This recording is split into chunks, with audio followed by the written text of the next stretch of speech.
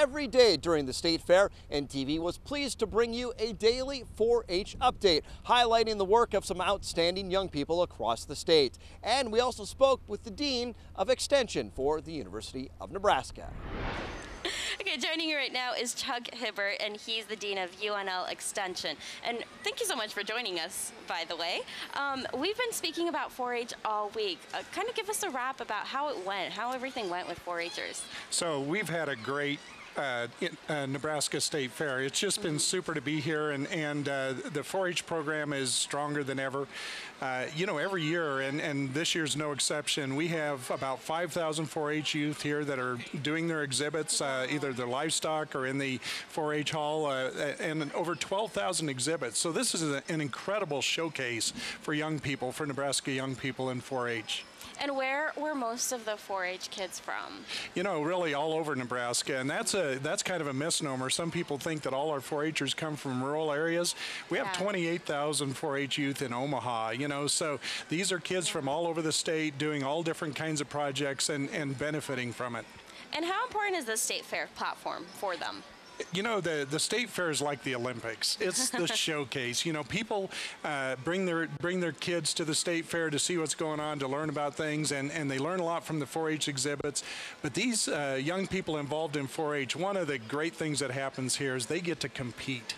They compete with the best of the best. And so it's an opportunity for them to learn how to win and learn how to lose, and that's important in life. It's a life skill that we really stress in 4-H. The best of the best, the really. best of the best. And it's, how old are most 4-Hers again? So most 4-Hers that would be involved here are age 8 through 18. Okay. So they have about 10 years to be involved in 4-H. And a lot of young people are active all 10 years. So how was it overall, the competitions? I know there were different educational programs. There were different competitions. What do you think some of the highlights were for them? You know, the livestock shows are always a real highlight, and because the competition is so fierce, we have great livestock in Nebraska, and the fact that we engage young people in the process of learning how to produce, how to own and care for and be responsible for an animal, we have really good quality stock. So the competition is absolutely amazing. And you know, I had a chance to meet a lot of these kids throughout the week, and I know they also learn from one another. They do. Right? They do.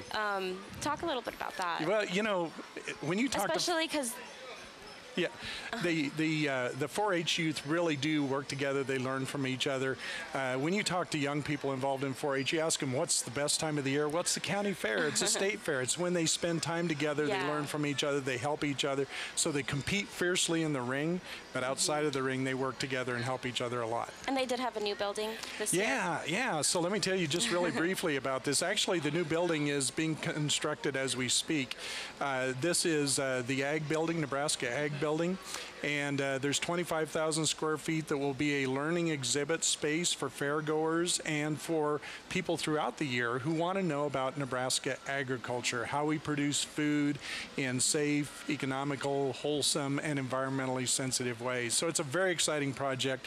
You'll have to be here next year to see it open. Yeah, where exactly is that going to be? It's in that open space just south of the 4-H exhibit hall, and it lays to the north and south. So Game and Parks will be in there, University of Nebraska will be in there, Nebraska State Department of Agriculture, and a lot of our commodity group friends.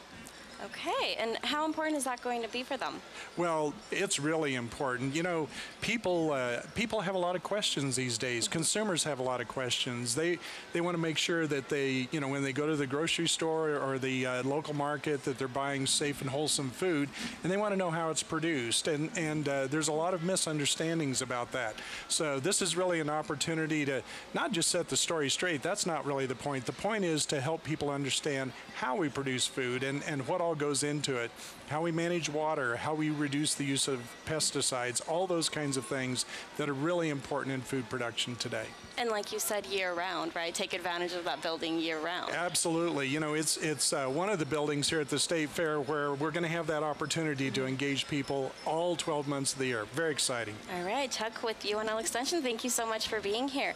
Many of you sounded off about your favorite parts of the State Fair. You can watch those videos on our website, nebraska.tv. And from our NTV family to yours, we say thank you.